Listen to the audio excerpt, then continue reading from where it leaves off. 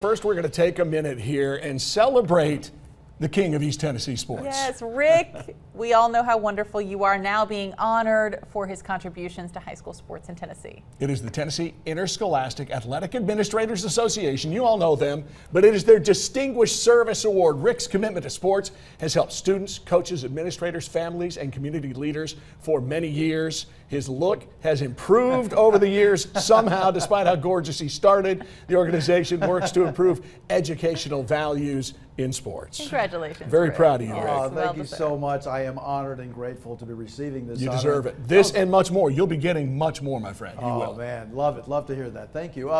Blast from the past, too. That was me, Stan Cotton, and Joe Schultz, circa late 1980s. How about that picture? Well,